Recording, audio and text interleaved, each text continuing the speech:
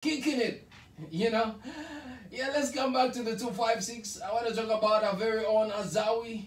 I know it's been gossip all over about the battle between Chameleon and Bebe. I don't know, I'm one of those who doesn't really care about battles that much. But Azawi came out to say, you know what, these guys coming out and they're saying government should support them. I feel like this government should be supporting the young kids. These guys have it all. What haven't they done in the industry? What don't they have? I think the support is misguided. It should be coming to the younger artists. That is in her opinion.